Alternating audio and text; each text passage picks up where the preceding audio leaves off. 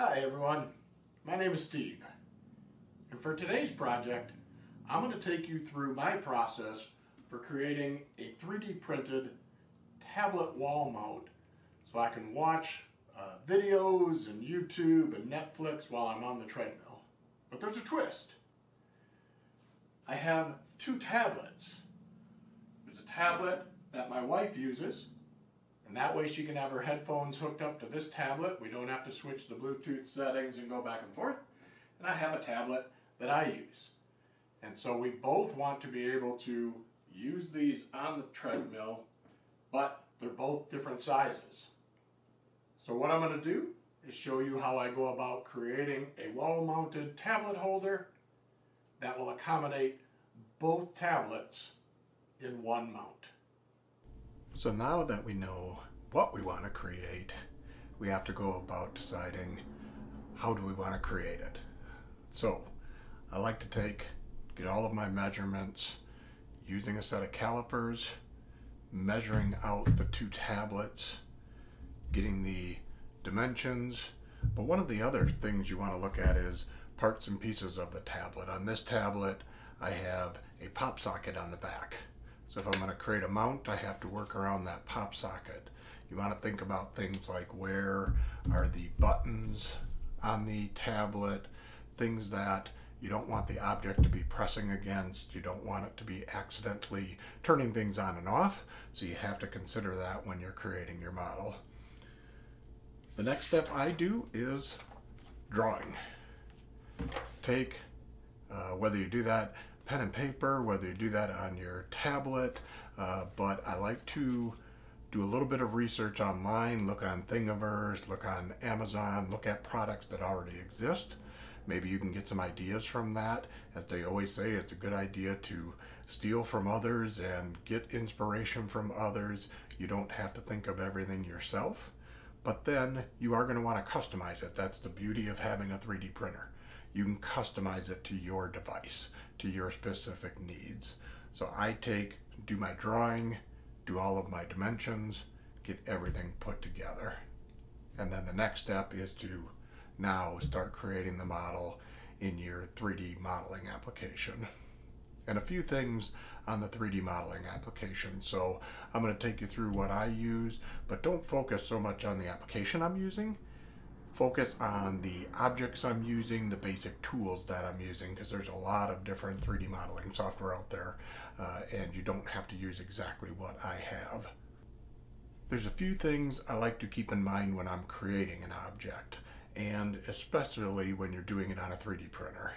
So one is I always try to use primitive objects, basic building blocks for creating just about any type of manufactured product. Now if you want to create characters, if you want to create more organic objects, you're going to want something more of a sculpting program than a 3D modeling, 3D CAD type of a program. Number two, how do I use the minimal amount of plastic? So I try to keep the object as simplified as possible, minimum amount of plastic that's going to be needed, because that will also help reduce the time it takes to create and output it on the 3D printer. And the last thing I try to do is to minimize support material. Supports are where you have extra overhangs and things that the 3D printer, as it prints layer by layer, it won't be able to print in thin air. It needs support material, and that takes extra plastic and extra time. I'm using Autodesk 123D, which is no longer supported. I still have the executable files so I can keep using it because this is a program I'm very familiar with, but at some point I will end up moving to something else. As you see in this screen recording, I only use the box primitive, so I always tend to focus on functionality over creativity. In this section, I'm going to use a Boolean tool to remove a box, and that will accommodate the space for the pop socket.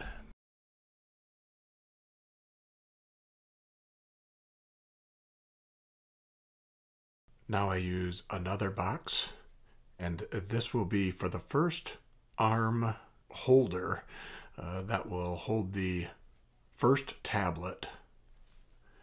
And this is one of the arms, and then I'm going to duplicate it twice to create the other two mounting points for the initial tablet.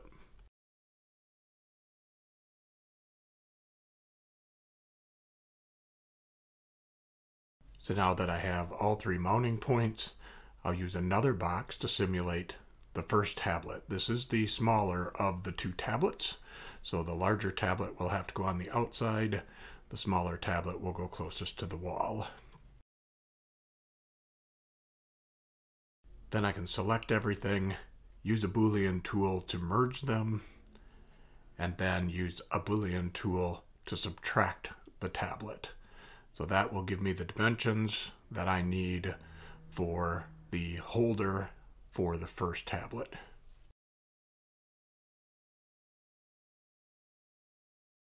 Then I'm going to use another box tool. So as I've mentioned, I will only use the box primitive object. In this one, I'm going to create the larger tablet, position that above the first set of holders, so I know where to start the second set to make them a little bit larger and outside the dimensions. I can then create more boxes, and this again will go through the same routine, create the boxes, position them to the tablet, use a Boolean to remove the tablet for the dimensions, and create both of the arm holders in the correct position.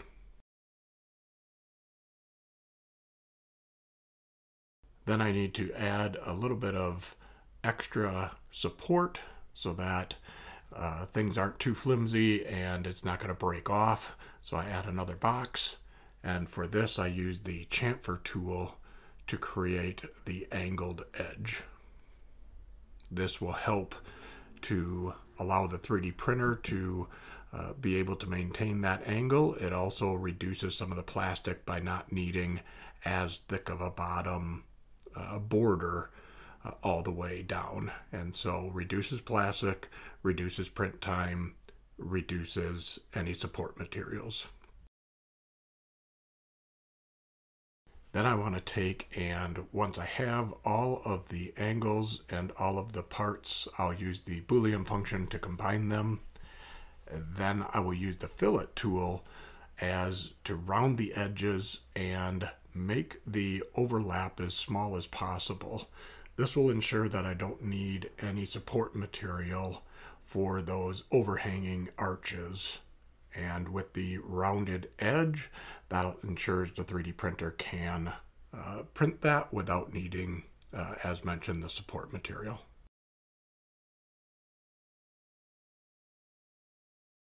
So there you have the two tablets. I show how they can slide in and out, how they both fit within one object, and there's room for the pop socket to ensure that that slides behind. So now we'll take this over to the 3D printer and let's see how it comes out.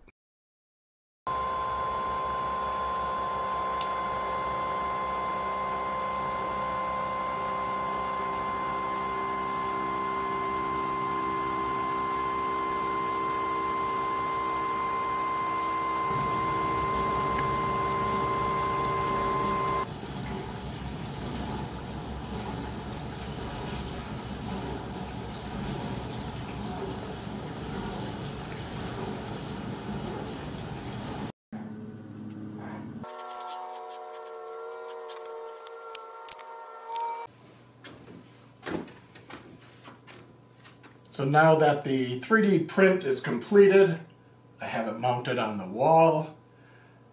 You may be asking, how is it mounted on the wall? For me, I use the 3M command strips. So I have the Velcro command strips that you can take, put them on your wall, put them on the object, so I can remove this. You could hang a picture over the top of this. If you didn't just want this on your wall, you could create an intricate design around this to make it more appealing when it's on the wall. For me, I am more about form and function than I am creativity, so I am good with just having the 3D model on my wall. So I have my 2 tablets, so when my wife wants to use her tablet, it fits behind the object. And then when I have my tablet, which is a little bit larger, that fits right in front of it. And so technically, both tablets will fit on the mount. I would only have one of them on there at a time, depending on who is on the treadmill, but that way it is very convenient to have one printed device to support both tablets. I hope you found this video informative and helpful. If you did, please leave a like as it really helps the channel. If you'd like to see more content, feel free to subscribe, hit the notifications, and I appreciate it.